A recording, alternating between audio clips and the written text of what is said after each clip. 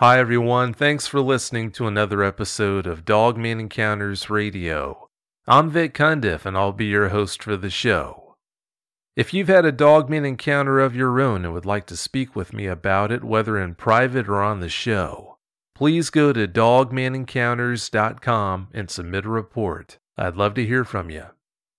In case you haven't noticed, the YouTube versions of each episode are the ones that premiere first now on Friday evenings at 9 p.m. Eastern, and the podcast versions of each new episode don't premiere until the following Wednesday. So if you want to catch episodes as soon as you can after they come out, YouTube is your best option for that.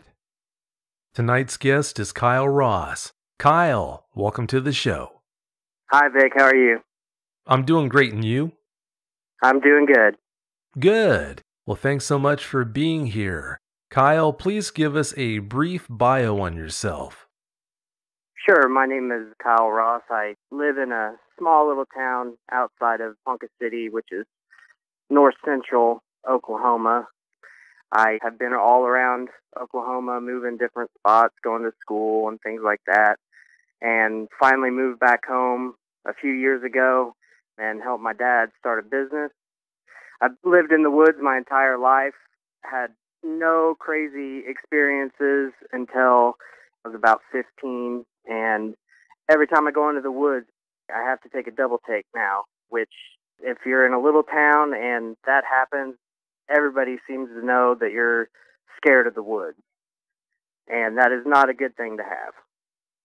Well, after what happened to you that one night when you were 15, I could definitely understand you wanting to take that double take. But we'll get into what happened that night later on. After we had that first conversation, something very interesting happened. What did happen? I got off the phone with you and was just kind of going about my normal routine, kind of picking up stuff around the house and watching a little bit of TV. And out of nowhere, my little Boston Terrier, Bailey, started going absolutely crazy. And she's never done that before. She'll bark if you walk up on her and startle her a little bit, but she has never gone, her hair was raised on her back, she was barking uncontrollably. And at first I thought maybe she's seeing her reflection in the window, or maybe me moving back and forth, she's seeing my reflection. So I kind of grab onto her and pick her up to show her that it was a reflection. And as I walk up to the window, I kind of see a black outline. I mean, it was darker than it was dark outside, and I've never seen that before. And about that time, I see yellow. I start to make out yellow in the window, and it kind of took me off guard. I kind of looked behind me to see if it was my lamp or if it was some sort of light reflecting from somewhere. I couldn't find it, and then I turned back really quick, and I just see these amber yellow eyes just staring at me. I think once it realized that I knew it was there, it bolted. I had never been that terrified in my entire life. It was like the eyes were looking just straight through me, like it was trying to take me, is what it felt like. And my dog was still growling and barking, and I put her down and I kind of stepped away from the window, almost reeling back from it, and just total shock of what I had just witnessed. At first I thought, okay, I don't believe in coincidences. How did it know? How did it know that I had finally opened up about my experiences, and is this common, and almost gave like a supernatural element to it. And I don't know if that's the case or not, but definitely from that experience, it felt like it, because it was too much of a coincidence to just happen randomly. And what I do remember is when I saw it, it had one arm up, almost like when you grab onto something above you and you're getting ready to pull yourself up. That's kind of the motion it made.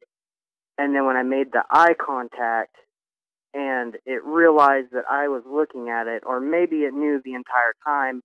I don't know. But as soon as I kind of realized what I was seeing, the outline with the eyes and the ears, and I didn't see any snout. It was just a solid black mass with huge ears, with one arm up, and then it dropped its arm, and then it booked it. Part of me wanted to go outside and look if I could see where it went, but the other part of me was saying, "Don't, don't even do that. That's risking. That could be something bad." And my body was just screaming at me, "Don't look. Do not go and find out where that thing went, because whatever that was, it had bad intentions." And even talking now, just kind of flashing back to it, I'm kind of shaky and nervous because I've never had anything like that happen to me before. And that is something that shouldn't be there. And that, if it wasn't for my dog barking, who knows what would have happened. Maybe it was just looking, or maybe it was trying to figure out a way in my house. I don't know. But I'm glad I'm still here and I'm talking to you about it, because that was scary. That was sheer terror is what I felt. Oh, I can understand. How far do you live from the closest woods, Kyle? I would say the closest woods is probably a quarter mile, if that. The way our town is we're between two major highways, and a river cuts through right there. And in some parts of our town, the river cuts really close, and then in other parts, it cuts way a ways. So where I live, it's about a quarter of a mile, and that's a rough estimate. I don't know exactly how far, but it's pretty close. Yeah, that is pretty close. To get to the woods that are roughly a quarter mile away, are the houses fairly widely spaced, or would it be kind of hard for it to make it to those woods without being seen because of it being a pretty tightly grouped clutch of houses? My small town, the houses are pretty spread apart. I mean, some houses are closer than others, but from where I am to the woods, it's literally a straight shot down a barely used road. That's just one of many ways to get there. You could walk there and get there in less than 10 minutes, and you could go in between houses and nobody would even know you're there. A lot of people around here work for the oil field or work for Conoco, which is in Ponca City. And so they have crazy shifts around here. So there's a lot of times that people won't be home at night or during the day. And it's just kind of sporadic on who's home at night and who isn't. And so I can't tell you how many times as a kid I would sneak out of my parents' house and walk to the woods, and nobody would even know that I went into the woods. That's just how oblivious people are, really, of the outside, because it's a pretty tight-knit community. Everybody knows everybody, so it's not really high alert. It's just laid back. Everybody's here. Everybody knows each other, and it's quite easy to get straight in the middle of town to the woods, and you could literally do it without anybody noticing you. And that's just how it is, and that's how it's always been until I saw what I saw. And now every time I go outside, I'm constantly looking over my shoulder, hoping that I don't see it again. Well, I can definitely understand you being so weary after what you've been through. Did you hear about anyone else in your neighborhood seeing it that night? No, and that goes back into one of the bad things about a small town. Everybody knows everybody. And so if you come out and you say you've seen a Dogman, people are they won't really say anything negative to your face, but we have old men that sit in the coffee shop and gossip. That's what they do. And so if you come out and you say, "Hey, I've seen something I can't explain. This is what it was," they may, to your face, say, "Oh, yeah, well, that's interesting," and then go to the coffee shop and say, did you hear about that crazy Ross boy? He said he's seen something. So it's not really talked about. There probably is more people in this town that may have seen it, but will never say they have.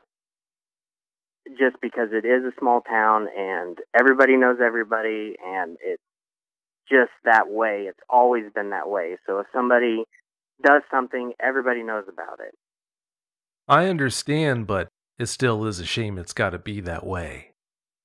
Yes, it is. It's really sad because who knows what you could learn. Experiences like that, is there more people? My thought is children out at night. Is there a way that we could kind of know when there's a higher influx of these things, to keep kids inside? Because that is scary to me, that these kids are out at night and these things are out there that could take them in a heartbeat, and there's nothing they could do about it. And if some people would just talk about it, maybe we could learn more to keep kids safe. Oh, I agree. You found that out the hard way 15 years ago, though. Yes, I did. You sure did. Did you hear any noises when you saw the Dogman outside the window that night? No, and that was probably the spookiest thing about it. I was completely oblivious to it, and I would have never known it was there if it wasn't for my dog. That was what was weird. When it ran, it's almost like it knew how to not make noise if it was running. It was just quiet. It was just a solid movement, and it was gone, and no noise, no nothing, just absolute silence. And that was incredibly eerie. I've never heard an animal run that fast and not make a noise. And, I've been out in the woods. I know when deer run, they make noise. When squirrels run, they make noises. Rabbits, as small as they are, they run. You hear them. But this thing was just quiet. Nothing. It just whoosh, gone. Where this happened in Oklahoma this time of year, it had to be pretty warm. I know it was nighttime, but was the window open to help cool the house, or did you have the AC running and the window closed? Well, that's what really took me back, was that night, for whatever reason, they were closed. I normally, because right now in Oklahoma, it's really nice at night. And I normally have all my windows open and let the air come in, get fresh air. But that night, they were closed. And that's why it hit me that maybe my dog was seeing her reflection. So I thought, okay, well, she must not be used to her reflection because she's still a young puppy. So whenever I looked, I saw her looking up, and I thought, okay, I have the windows closed. She's looking at a reflection. She's just barking at a reflection, or me walking back and forth. And they were closed. And normally they would have been open. And to be completely honest with you, thank God they weren't open, because no telling if that thing would have came in or not. And if it would have came in, there wasn't anything I could have done about it. It was just so massive. And for whatever reason, they were closed. And I can't give you an explanation to why they were closed. They just were that night. No idea why. Did you find any footprints outside that window the next day, or did you look for any? No, and I was so disappointed because I am all about physical proof. I went outside and I looked and I looked. We had a light rain, so it was a little, it wasn't muddy, but the ground was damp. But when I went out and I was looking for footprints, in between where the window that it was in is where I normally have my boat parked. But it was pulled out because it was getting worked on. And it's a little area that's about, I would say, 6-7 foot across and about 15 foot deep. And so where it was inside my privacy fence area. It doesn't have a roof on it. It's open, but it's got two sides of privacy fence. So when I went in there, I was hoping that I could find a footprint to send to you, actually, because I told you about that because it really shook me up, and I was looking everywhere. But what I did find was where I don't know what kind of grass it's called. It's like a long stem of grass. I think it's actually a weed, but it's got a diamond tip on it. And when I looked in there for the footprints, I noticed there was one patch of that grass that had been knocked over, like something had stepped on it. And whenever you grow up in the woods and you're hunting, you have to kind of look for those kind of things whenever you lose blood trails. And so when I noticed that, I really focused in on that area trying to find footprints around it. But there was absolutely nothing. It's like it knew not to step on the dirt, but to step on the grass. And whether that was by chance or whether it knew that, I don't know. But the grass was knocked down and there was definitely something standing right there. And it had to have been something heavy because it broke off at the base of it. So that to me shows a level of intelligence that, quite frankly, is terrifying. You know, if it knows not to leave as less amount of evidence as possible so you can't track it, that is scary. That is way too smart, and that should not be. Oh, I agree. Looking the way they do, being as intelligent as they are, just doesn't get any worse than that. Who else was home when this happened? I was actually home by myself. My wife works at night for a nursing home, and so I happened to be home that night by myself. I don't get spooked easy. I just was watching TV, doing my normal routine, was actually kind of excited after I talked to you to get that off my chest finally, what my experiences were. And so it wasn't like I was sitting there huddled in a corner scared about it. That wasn't the case, which you can explain later on with my first encounter, which is why I didn't feel that way. So I wasn't psyching myself out or anything like that. It was just a normal night. I was cleaning up. I was just doing my own business, you know, and just not scared, not even thinking to be looking out the windows. It was just a typical night. And so I was by myself. I wish I wasn't, because it's always better when you have two people see it. But at the same time, I'm glad she wasn't home to see that, because she's never seen one, and I don't want her to. It's not worth showing that they exist to terrify somebody like that. To me, it's not worth it. You know, I would much rather her be blissfully unaware than see it and be terrified to go outside.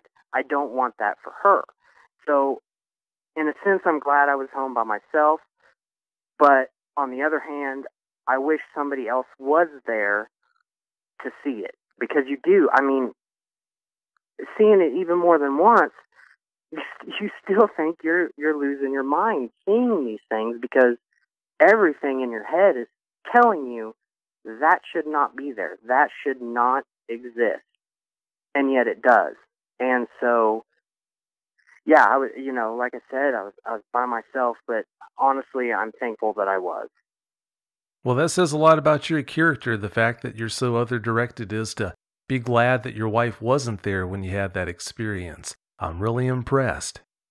Well, thanks. I try. That's part of the reason why I'm giving this interview, is hopefully to, in a way, help people, but then also hopefully bring awareness to this, because it's there. It is out there. And I don't care how many people come up and say you're seeing things, or, oh, that's just a figment of your imagination, whatever. And no, it's there. It's a thing. It is a physical thing that exists, and it's terrifying. So it took me forever to tell anybody about it. Now that I have, part of me hopes that somebody listening will step forward and give their account, so maybe we can figure out what these things are exactly. Well, I'm so glad you are coming forward and talking about your experiences. It definitely does help. After you had that recent encounter with the dogman at the window, you told your dad about your experiences with them. He had a strange response to you letting him know about them. What was his response? Well, to kind of give you a little bit of a background on how my dad is, he is a very stern individual. Not in a mean way. He's just very quiet, and when he says something, he means it. So he's hunted his whole life. He taught me everything I know, and when I told him, he was the hardest to tell. To be quite honest with you, it was the most nervous I've been telling somebody something I think I have ever been, because I respect my dad so much. And so when I approached him about it, the first thing I said was, "Hey, I had this encounter. What do you think?" And he said just a very simple sentence. He said, "Well, there's things out there that you just can't explain, and there's big things out there that shouldn't exist." And that was it. That's what he told me. So whether he has seen them or not, I don't know. But judging by what he said, he's seen something. He just doesn't talk about it. To me, it's kind of bugging me, because I want to know if he's seen these things. But at the same time, he is that kind of individual to where he said that, leave it alone. Don't push it, or he may shut down, or he may actually say something. So there's no in between there. Having him answer you that way, it sure does raise more questions than answer questions you might have had. Yeah, absolutely. Because usually when he answers me, it's exactly what my question was. That was completely opposite of his normal demeanor. You could kind of tell when I asked him that, it kind of took him off guard, but he's so hard to read. I don't know how off guard it was. And then he said it and continued to watch TV like nothing had happened. So I got up and I left. So yeah, more questions than answers for sure. That is a pretty strange way to answer your question. It sure does make you wonder what he might know about them or what he might have experienced, but I guess we'll never know. Hopefully one day he'll tell me, but I don't know. He's just that kind of person. Yeah, time will tell. How important is it to you to get the word out about Dogmen being real now? Like I said, it's one of those things to where it's very important to me, first of all, because these things are out there. You can find evidence of it. All these eyewitnesses can't be just seeing nothing. You know what I mean? It's just so, it's an area that we need to figure out what is going on there, because if there is a predator like these out there, we need to be aware. I know they're out there, but other people who don't kind of go blissfully into the woods and may not even know that they're being stalked. How many cases has there been of missing hunters? How many of those are dogmen? Maybe they just got lost in the woods, or maybe there was a predator out there that got them. To me, that's enough of a question that needs to be answered.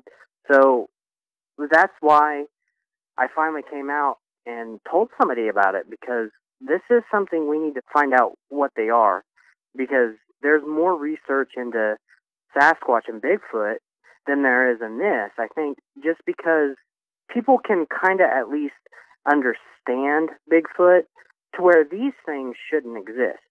They should not be anywhere but in a movie. But yet here they are. They are here. And so yeah, to me, it's very important getting the word out, and not so much warning people in the sense that, hey, don't go out in the woods ever again, but get it out so people are aware out in the woods that these things are out there. It's just like bears. People know bear are out there, but they still go hunting. I don't know how similar they are to bears, but at least knowing that something's out there can kind of prepare you for it when you go hunting or when you go hiking or whatever. I think it needs to be studied more so we can understand them, because they are terrifying. They shouldn't exist. and they do, so we need to figure them out. Yeah, they definitely have a monopoly on the word terrifying. There's no arguing that point. Yes, they do. They are terrifying, absolutely. Yes, they are. All right, Kyle, let's talk about this encounter you had about 15 years ago. Please give us every last detail that comes to mind. Sure. One day I was out.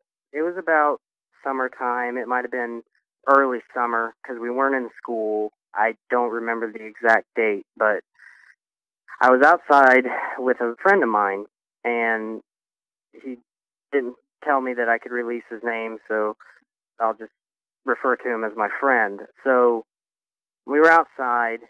We were talking. He lived across the street from my parents' house. And so it was kind of getting late, so he had to go home. Well, we were outside, and he kind of turned. He couldn't even get words out. You know, he turned, and he just kind of, his eyes got huge. I mean, huge. And I kind of saw that, and I thought, well, that's weird, you know? And so I turn, and I see this shadow at first. I just see kind of a head, and then it kind of comes out going west, and it's slowly walking, but it's crouched kind of like a cat when it's stalking, but it's got its nose straight down to the ground like it's smelling something. I see it walk, and the first thing that comes to my mind was, that's not a dog, that is huge. And I kind of just freeze, like, what on earth am I looking at? I can't explain it. And it just kind of, it doesn't trot like a dog. It glides, almost like a cat. But it was canine. It was all canine. You know, you could see the big muzzle, you know, the big pointed ears, the big tail, fluffy tail. The thing about that is we don't have bear in my area. We don't have wolves in my area. No big predators other than coyotes. And I've seen coyotes. I've seen coyotes my entire life, and they don't get that big. This thing was massive. I mean, absolutely massive. And I just remember thinking to myself, am I seeing things? Is this real? Surely somebody's playing a prank on us or something. Your mind is just racing on, what is this? I was quite a ways away from it. About a block and a half is where my parents' house is from the corner. And it's actually on the corner of the church, the Catholic church we have here in town. And they have a light by the front door of the church. And that's the light that it was going under. And so, as it's walking, it's just so feline as far as movement is concerned, but so canine looking. It's very bizarre. And like I said, I knew it wasn't a coyote. I knew it wasn't a wolf. I knew it wasn't a bear. And I knew it wasn't a mountain lion because it had none of their features. I know what bear looked like. As a kid, my dad and I and my uncles would go up into Colorado and hunt. So I know what bear looked like.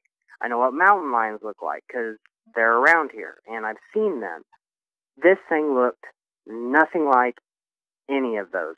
And it's so shocking, but yet some part of me was so curious to figure out what this thing is. And that was, I guess I could say I'm a bit fortunate up until my last encounter that I was more curious by it than I was scared by it. And I wanted to figure out what this thing was. And I hear stories on your show all the time about people's first encounters and how terrified they are. I wasn't terrified. I was scared because I didn't understand what I was looking at, but I wasn't terrified. And so part of me really wanted to explain what this thing was that I was looking at. And I didn't know about Dogman or anything supernatural at that point. And watching it, I was just so fascinated by it. This thing should not be in our area. I know it's not a bear. I know it's none of those things, but it's right in front of me, and it could be something unknown. I was curious. I I was curious. I was not. I was scared, but I wasn't terrified, but more curious than anything. And I just remember looking to my friend after a few minutes had gone by, and it was heading straight into town. I mean, straight into town, because the road it was following goes right to downtown. And of course, it's a small town, so it's kind of a ghost town up there. Once 5 o'clock hits, everybody goes home, and there's no businesses open downtown. And so it was heading that way. But, after it kind of walked into the shadow, I lost track of it. It was going towards downtown, and I looked to my friend, and I said, "Did you just see what I saw?" And he said, "Yeah, it looked like a huge wolf." And I said, "That's exactly what I thought," because he knew what coyotes look like, too. And he turned to me and just was in shock, I think. And he said, "Okay, I'm going to go home because whatever that thing is, I don't know if it's still around here. I'm going to go inside." And he went inside. And what I did, I don't recommend doing this at all, but what I remember doing is being so captivated by it that I walked up onto my porch by my front door, hoping it would walk back. And I stood there for maybe another 10, 15 minutes, hoping I could see it again. And I never did. And it was late. I didn't want to get grounded for being out too late or anything like that.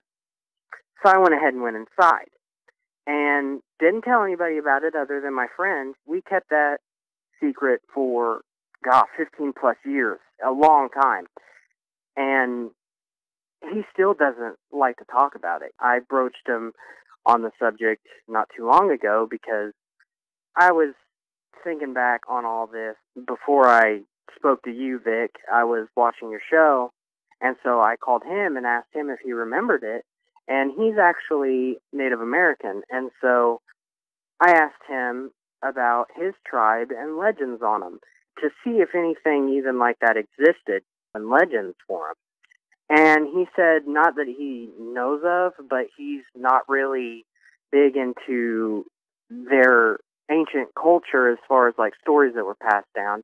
He knows just enough to where he kind of feels comfortable with it. But I asked him, I said, "Do you remember that night?" And he said, "Yes, I remember it." And I said, "Well, tell me what you remember about it." And all he said was, "I remember it was terrifying." And he was terrified by it, but it didn't strike me the same way. And so I asked him if he wanted to talk about it, and he said no. So he remembers it, but he still won't talk about it. So it definitely hit him harder than it ever did me. So I can't explain it. It's one of those things. As time went on, I thought maybe I shouldn't tell anybody because it sounds crazy. Nobody's going to believe me, that sort of stuff. And then I happened across your channel, and then I kind of built up the confidence to talk to you about it. And so after I did, you helped out a lot as far as getting it off my chest and wanting to make other people aware, just because it had been so long, and thinking that you're insane for all those years, and then finally hear other people talk about it. It was a relief to finally tell somebody and they believe you. And that is probably what was the hardest thing for me to swallow, was telling people and that they may not believe me. That was harder than the experience at that time, because I wasn't terrified. I was, like I said, more curious than anything. So telling people what I saw was harder than the experience itself. And I wonder if that is the case for a lot of people. If them telling somebody is just as traumatic as the incident itself. Oh, sure, for a lot of eyewitnesses it is. But after having done that, for almost all of them to a person, they feel so much better. Yes, and it is. It's a huge relief. And I have to thank you personally. Whenever I talked to you that first time, you gave me an analogy about a highway, and people living in tribes in the Amazon, they don't know what highways are, but you telling them they're a real thing doesn't make it any less true. And to me, I've kind of kept that in my head, and I've told important people to me about my incident, not really caring about not so much not caring, that's not the word, but less concerned about the repercussions. And so far, everybody I've told, they believe me because they know I'm not the kind of person to make up wild stories to get attention. I'm just not that kind of person. That's my dad in me. He doesn't tell stories to get attention. And it was so relieving telling people you care about that this happened, and whether they believe it or not, their support is still there. And I think that's important for people to move forward, is to know, even if you tell somebody and they don't believe you, but as long as they support you, that's good enough. And there are people out there that will listen and know that what you've gone through and have gone through the same thing and do believe you, and you have their support as well. And that to me was a huge realization. I didn't realize that they were as common as they were. Unfortunately, they are. And you make some really good points about talking about experiences. It might not seem like it at the time, but almost every time you talk about an encounter that you've had with one of these things, you will grow from that and benefit as a result. Absolutely. I believe that 100%. It may be terrifying, but having support will help you cope through it. Oh, sure. It might not seem that way at the time, but I really do believe that's how it is. When you first saw that dog man in the street, how far was it from you in feet? I would have to say probably 500 feet, maybe max. In between probably 400 and 500 feet, I would say, roughly. I think one of the reasons why it was so easy for you to get over that first encounter you had 15 years ago was because of the distance between you and that dog man. If you would have had this most recent encounter back then where it was so close, I think it would have been a lot harder for you to get over. Absolutely. Whenever I talked to you, I was still more curious than anything. But after seeing what I saw in the window and that, I don't want to say murderous intent, but you can tell it's not good intent, that changed everything for me. It was a completely different feeling than the first time. And I will never forget the first time how I felt compared to what I felt when I saw it in the window. They're night and day differences. Oh, I can understand that. With regards to size, how did that first dogman compare to the one that you saw recently at the window?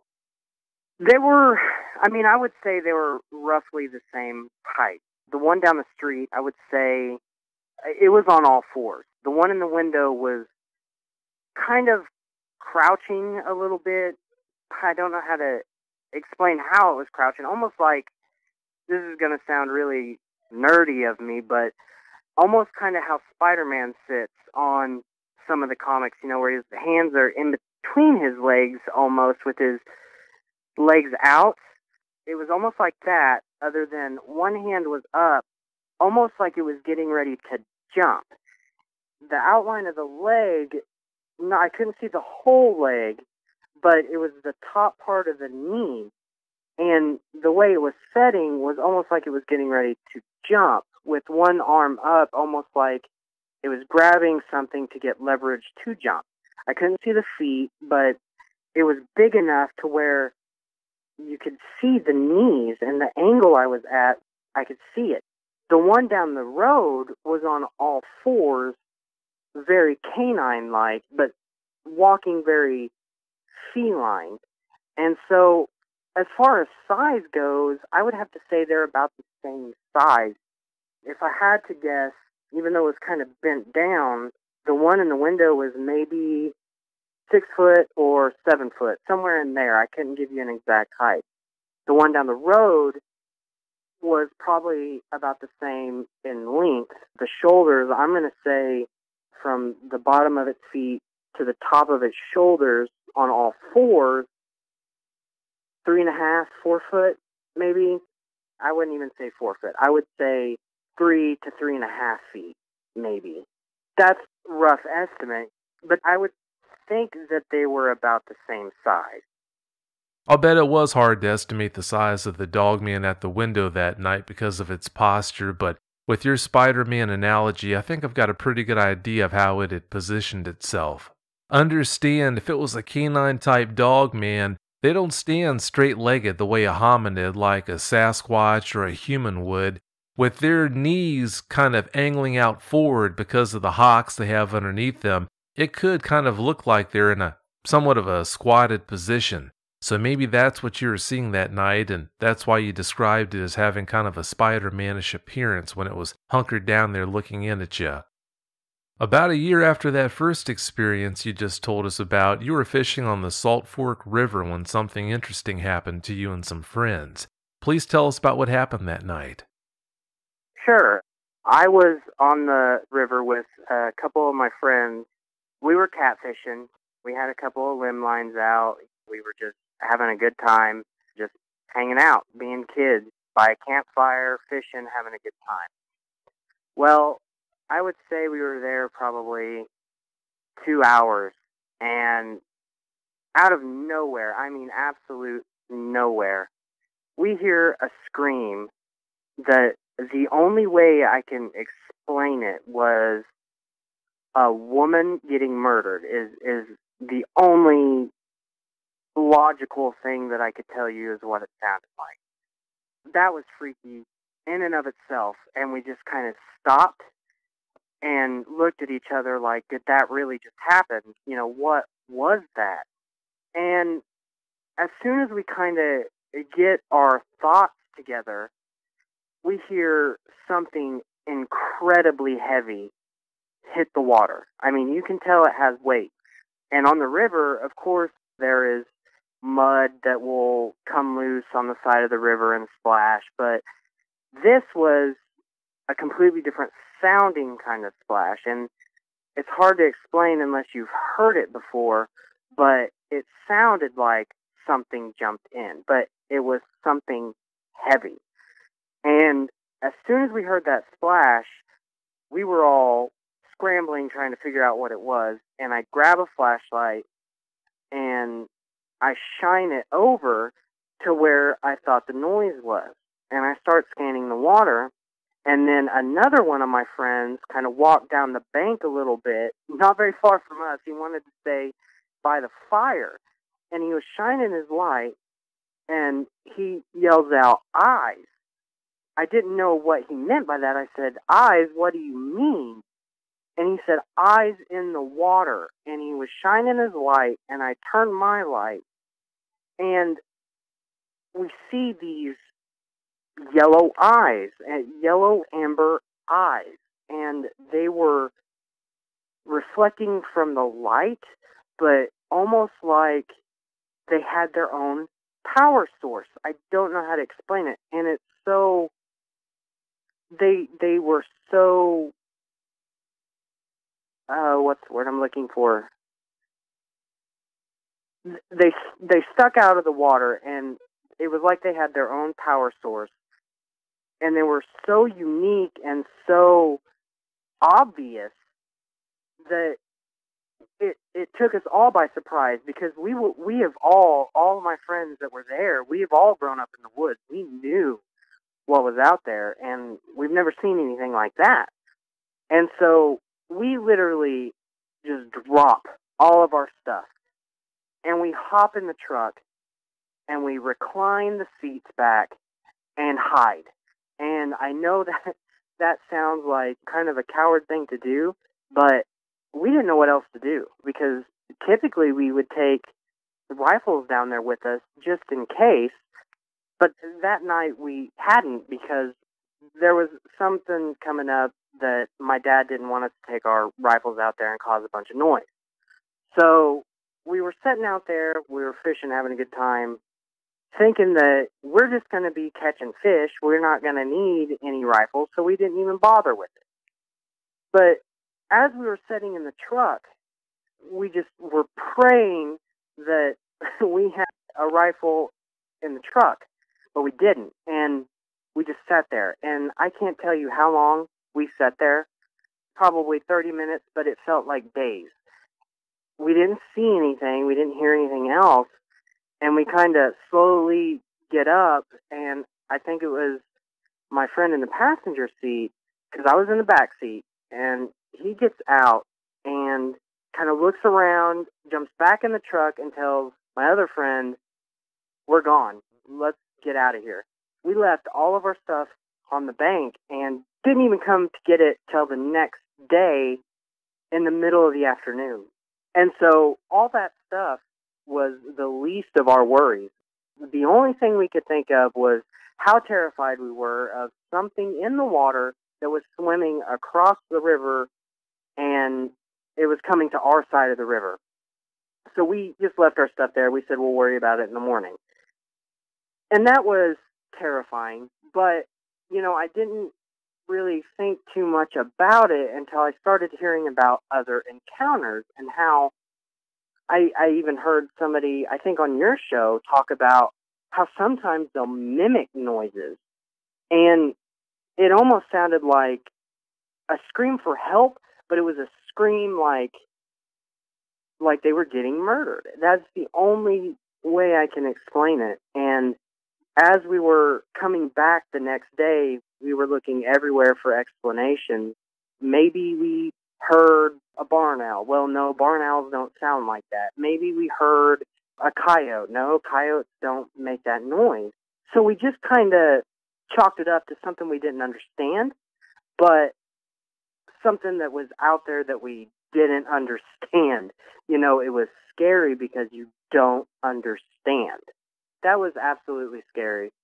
But until recently, I haven't made the connection, hearing other people's encounters about how they'll mimic children screaming or women screaming to draw you into the woods. I don't know if that's what it was doing, or what the purpose was, or if it was to scare the hell out of us and get out of there, which we did.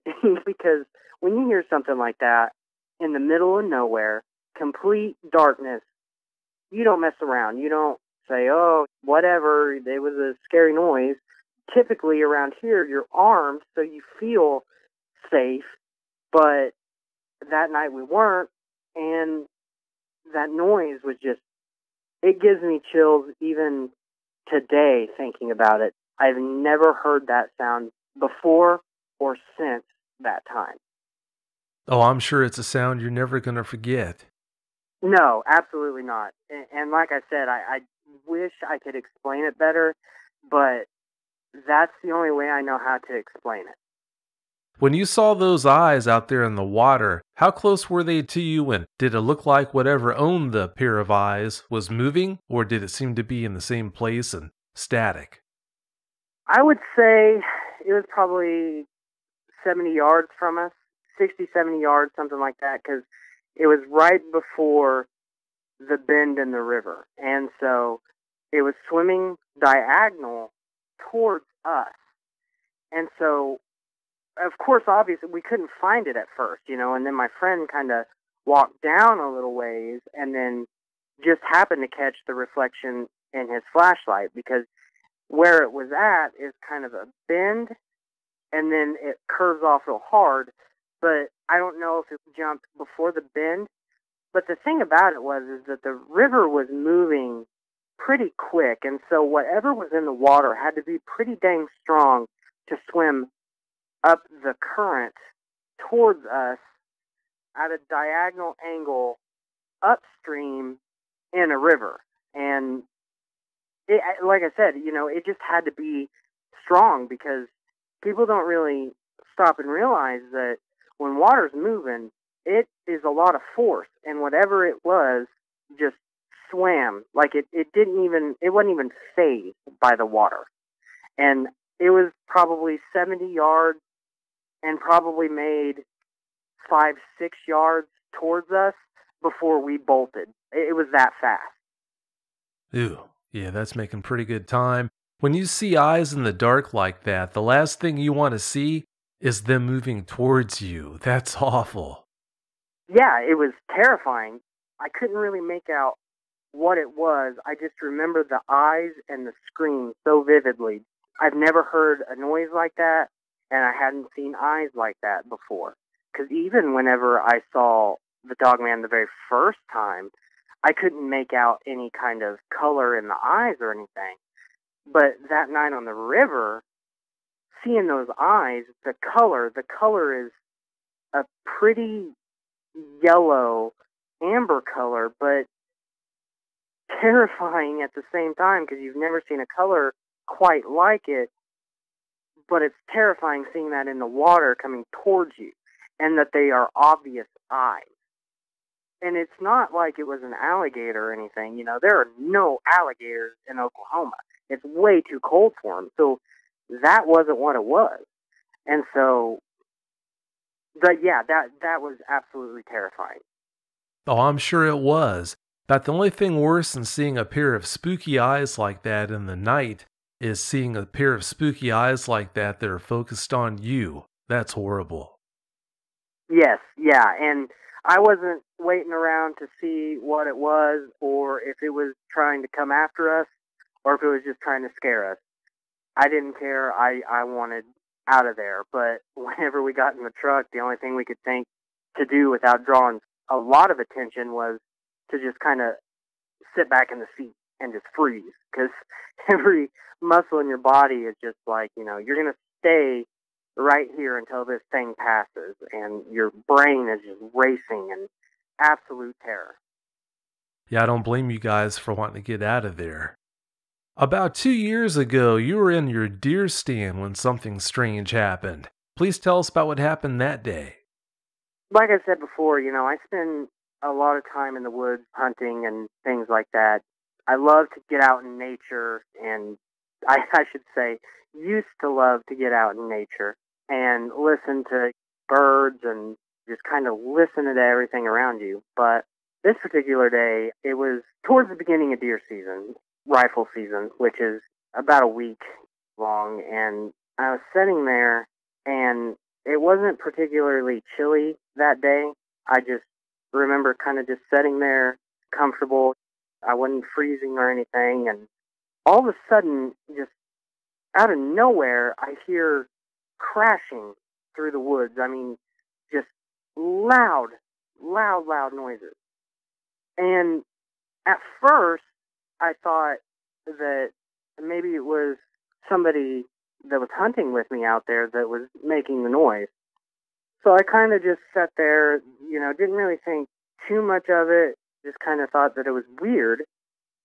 And then it sounded like it was moving away from me. And so I figured, okay, they're going to go sit back down somewhere else and because they saw me or whatever. And then it was quiet. And then next thing I know, I hear crashing in front of me. And whenever I heard that, the first thing that I thought was, okay, that's just weird because if that was somebody hunting, they know I'm in here because they clearly turned around. And it's not like I was enclosed in anything. I was just setting up on a tree, and there's no box around me. Whenever you're hunting during rifle season, you have to wear blaze orange, a vest, and a hat. So I knew whatever was down there, or whoever was down there, saw me. Well, then I hear it in front of me, and I thought, that is really strange.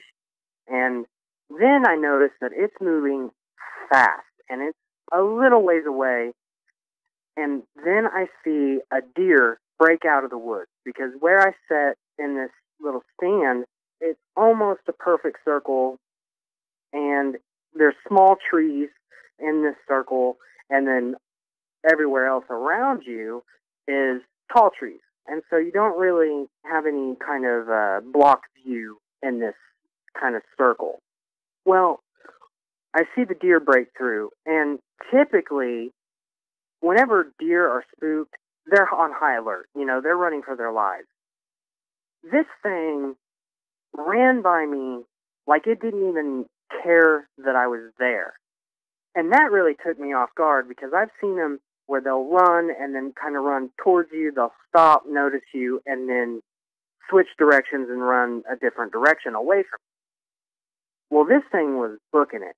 It ran past me, didn't even care I was there, and I'm still hearing this running, and then it stops right before the woods end.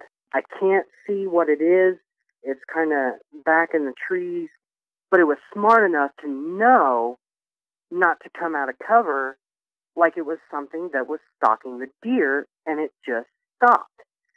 And that really took me off guard because that's smart. That takes a level of intelligence that coyotes don't have.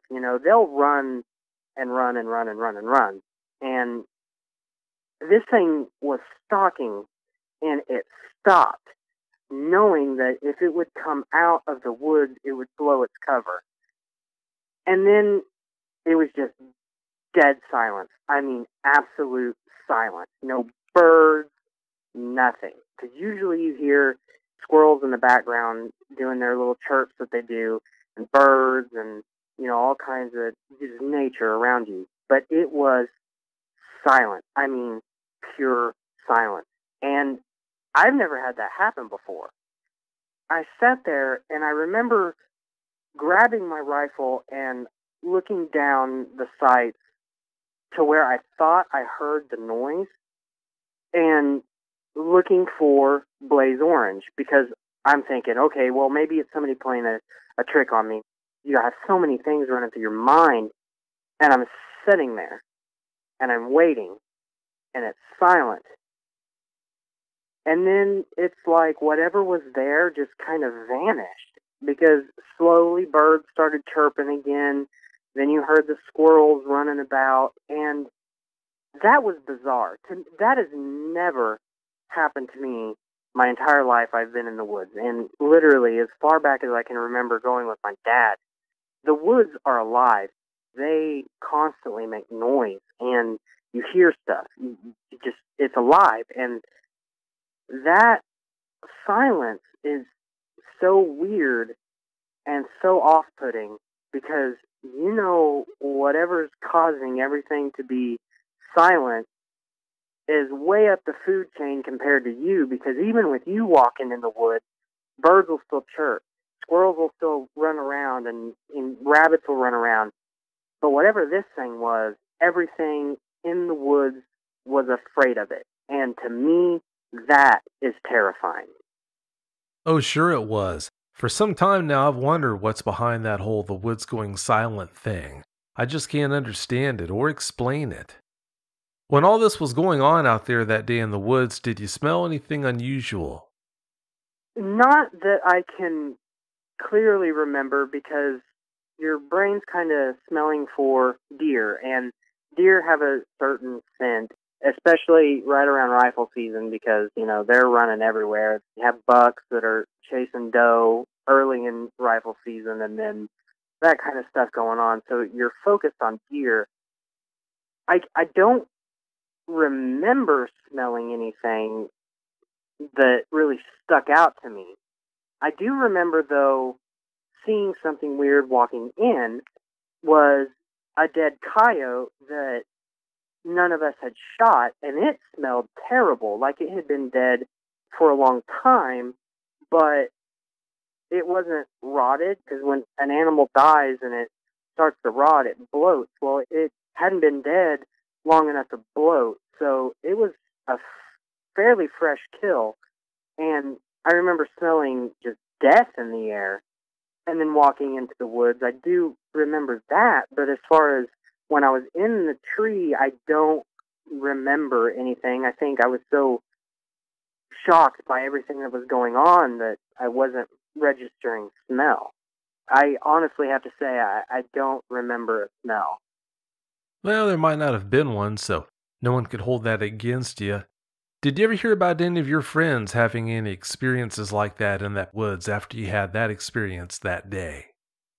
No, it's mainly my family that hunts in there, and they never really say anything weird has happened. Or the main thing is when we come back out of the woods, we all meet at my grandma's and we eat supper, and they talk about seeing a deer trail there or finding scat here, that kind of stuff.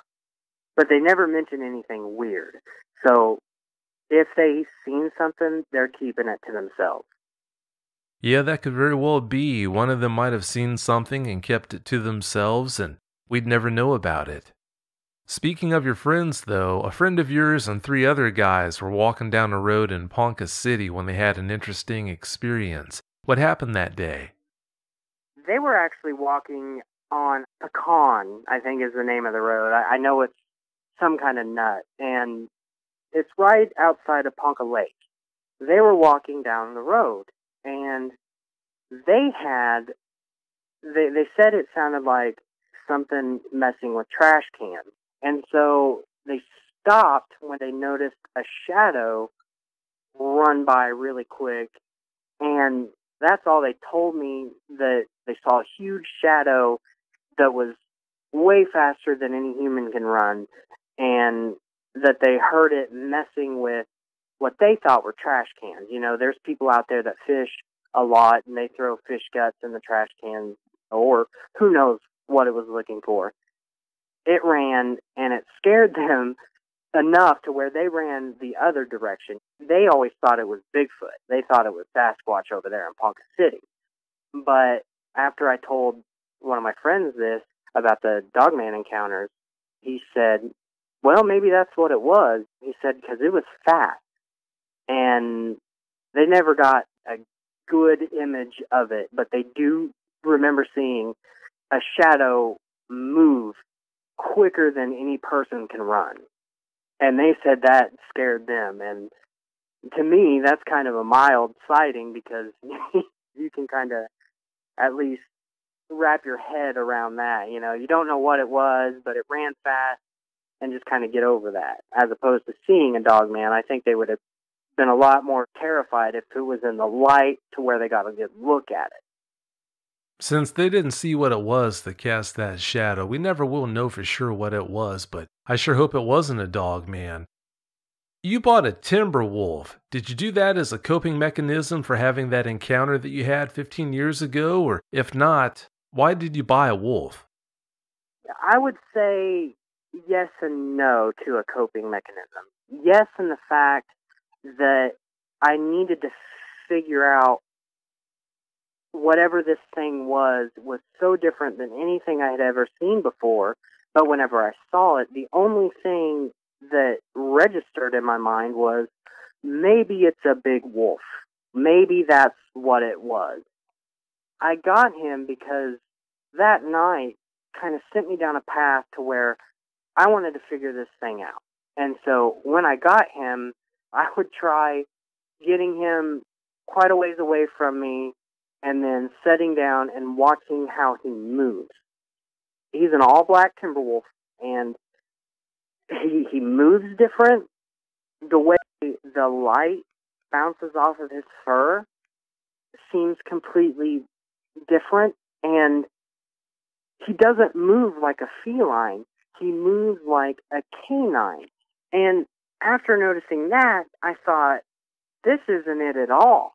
It couldn't have been a wolf, because whenever wolves move, they kind of do a trotting motion, almost kind of like a jog, even when their nose is to the ground smelling stuff. I've thrown things out there, and he's had his nose down to the ground looking for it. And the way he moves is completely different. And it just blew me away on the differences that I noticed immediately, like the lighting off his fur, because you can still, even with the quite a ways away from him, with a light on him, you can tell that he's a canine. And whatever that was, it was almost like the fur absorbed the light so it could blend in better. It's way off. And after getting him and realizing that no, it's completely different, it took me back to the very beginning to where, what is this? Because this isn't right. I've seen dogs, I've seen coyotes, and wolves aren't native to where I live in Oklahoma, so they can't be that.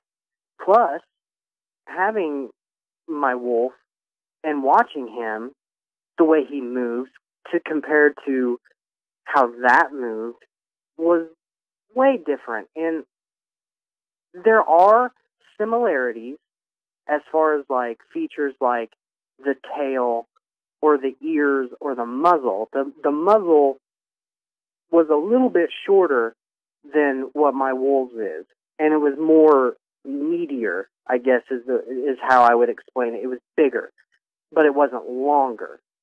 And it was almost like, you look at a wolf, you know they're designed as predators.